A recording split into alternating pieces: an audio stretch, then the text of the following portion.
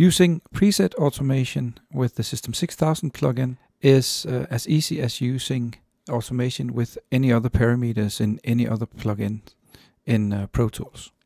It all starts here in the Auto menu, where I select that I want to automate preset 1, Engine 1 preset and Engine 2 preset, like this. And now I have my automation curves available here. System 6000 Integrator, Engine 1 preset and Engine 2 preset.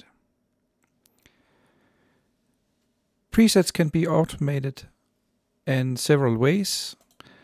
I can go into write mode, press play, and then simply record the preset I would like to automate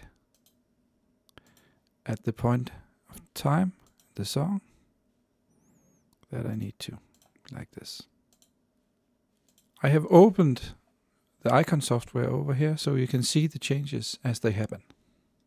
The other way to automate is, as you probably know, by inserting points here. I have a point here, and I can simply say I want, at this point in time, I want to change to wide ambient chamber. Now this happens in preset 2 or in Engine 2. So just shift to Engine 2 here. So you can see it happens. I can basically just insert a point here and say I want Cathedral. I want this one. I want this one. Changing to the status page, I can see for each of the engines what the presets are set to.